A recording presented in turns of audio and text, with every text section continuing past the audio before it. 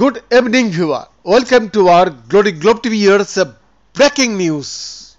Yeah, the Israeli government is making efforts to block the International Criminal Courts, that is called the ICC, arrest warrants against Prime Minister Benjamin Netanyahu and other top officials too.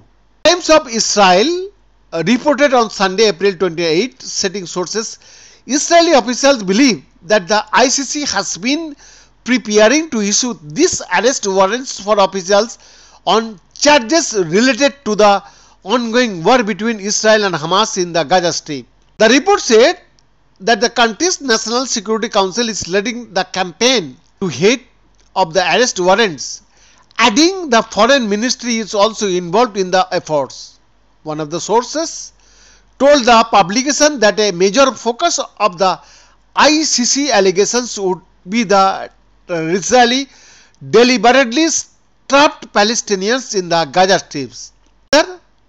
Netanyahu under unusual stress. Yeah, according to Israeli journalist and analyst Ben Caspit, Prime Minister of Israel Netanyahu has been under unusual stress over the feared arrest warrant against him and other top officials.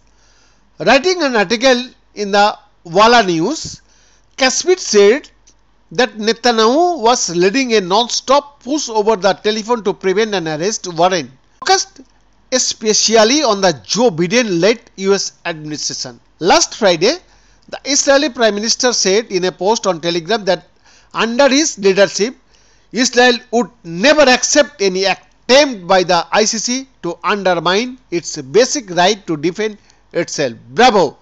BN's exclusive report, Glory Globe TV, Delhi, Bharat.